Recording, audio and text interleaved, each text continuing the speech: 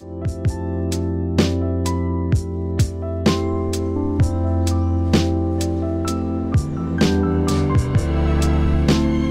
guys, it's Saturday, we're nearly at the end of our Japan trip, but before we left we wanted to meet up with a guy that I found through YouTube. So when we were coming over here I looked up, see if there are any Christian worship leaders over here or people writing songs. I think I just typed in Japanese worship and found this guy called Kenta, which is this guy. So I thought we would do a little collaboration video, so we just filmed a version of You Hear Me, and then we did a version of Over the Mountains and the Sea with a chorus in Japanese, which we had to learn. Could you share a little bit about how you got started with music and songwriting? Okay, so I started playing guitar when I was in 6th grade, and I didn't really know what I was doing, but I enjoyed music.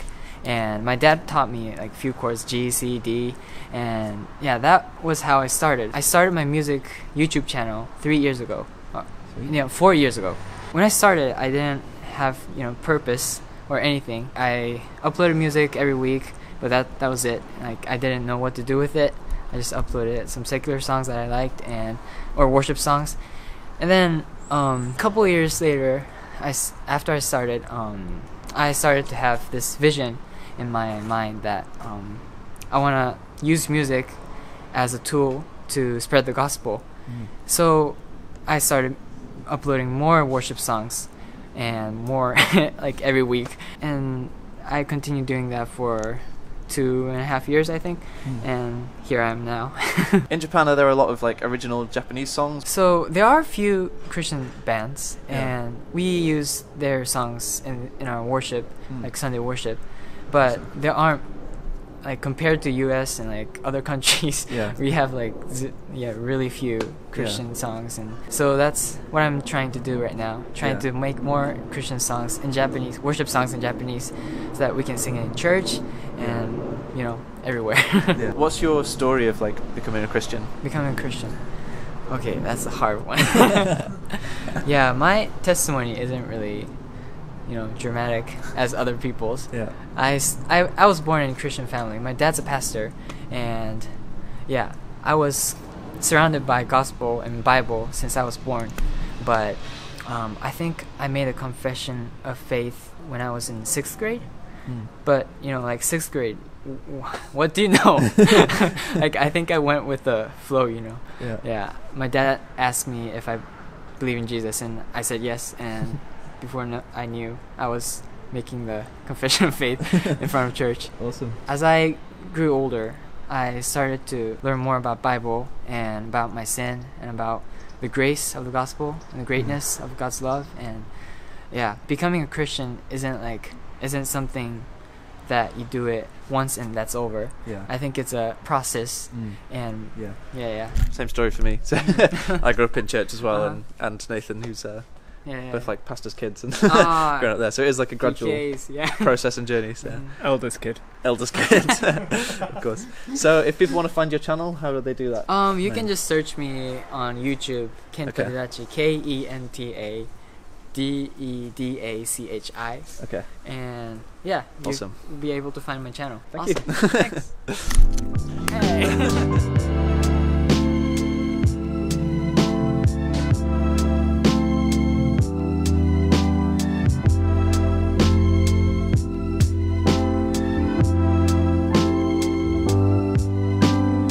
We are singing a version of Over the Mountains and the Sea with the chorus in Japanese, so we've written out the Japanese chorus on a napkin. There's the Japanese words for us, so we know what to sing. What did you do in that weird them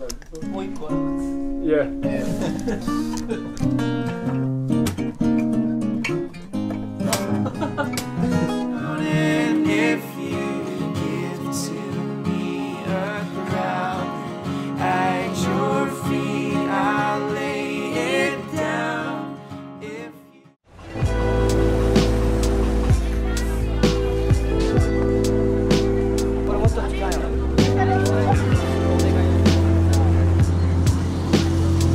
We're now in the area of Harajuku. This is kind of the big fashion zone in Japan, a lot of youth culture. Back with JP again, showing us around.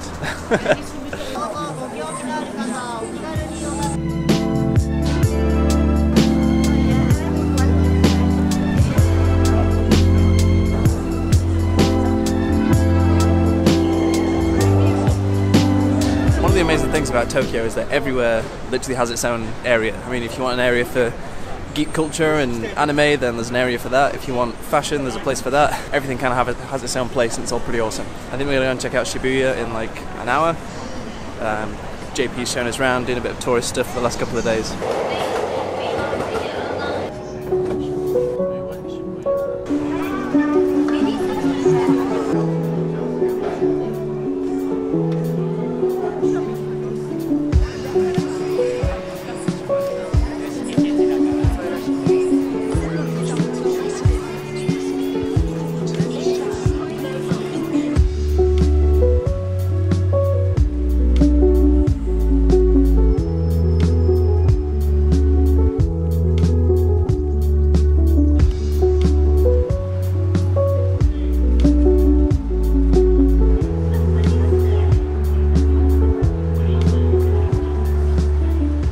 To the last 24 hours of our time in Tokyo. Now we're in Higashi Kurume. It's probably not how you say it. I think that's pretty accurate. I think it's pretty accurate. Yeah, we are here to meet up with some of the guys from YWAM Tokyo, catch up with some other missionaries over here. Hey! So we're here in a coffee shop right now with Lindsey, who's part of YWAM and leads worship over here. So I thought I'd get her to share a bit of what she does. So, Lindsey, hello. Hello. YWAM is, I think it's the biggest mission organization in the world. It's everywhere, but I am currently staffing a YWAM Tokyo base, and our vision is to build an altar of worship to the Lord, so our focus is heavily on worship and just giving honor and glory to God. You do these worship nights called living rooms as well. Yes. Do you want to share a bit about those? Living room is basically, the name comes from, we desire that place to be God's living room where He can do whatever He wants. When you go to someone's living room, you don't have schedule. You're just like, okay, from 10:30 we're going to discuss about our friendship, and 10:45 we're going to eat snack. You don't do that. It looks really different week to week. There's healing, deliverance, people encountering God, and just really knowing that they are loved, going in more refreshed. Yeah. What's your story of like you grew up in Japan? So my dad and my mom both are born and raised in Japan. My dad is first generation Christian. He became Christian later on in his life, but my mom was a missionary kid. So my grandparents came after the Second World War as a missionary to Japan, and so I'm a third generation missionary kid. Yeah, so Lindsey was actually at CAJ, which was the academy that we were at in episode 1 of this video. So if you missed that one, you can go watch that here. Could you share a bit about like your heart for Japan as a nation? Anything you think God's saying over the nation? I cannot wait for what God is going to do in Japan. I have a lot of excitement and hope.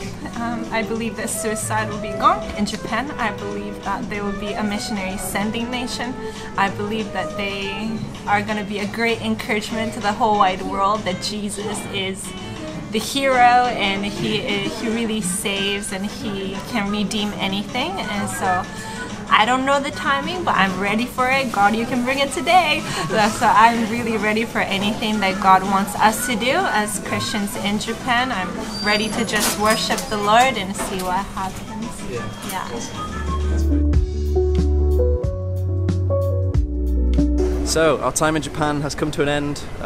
Currently in Hong Kong airport.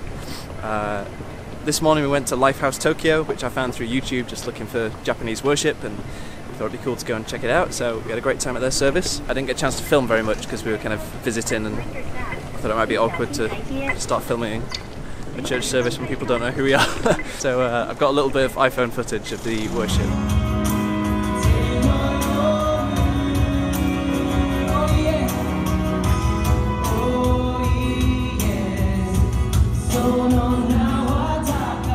But we had a great time there. Pastor shared a great message. Worship was really cool again, hearing worship in Japanese. And I bought a ninja hoodie. It looked like a Padawan. Gone full ninja. Gone full Jedi, full ninja.